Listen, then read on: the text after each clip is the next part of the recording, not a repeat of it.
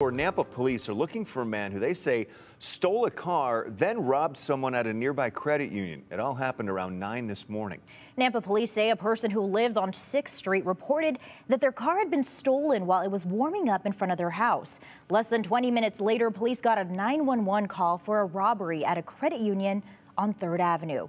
Police say that man confronted a person in the business and stole a green bank deposit bag from them containing a, quote, undisclosed amount of cash. Police found the stolen car abandoned at a nearby business shortly after that. They believe the suspect used the car to get to the credit union. The man is described as 5'2" with a thin build. He was wearing a dark colored hoodie, a black mask, as you can see, but he also had on red shoes and black or dark green camouflage pants.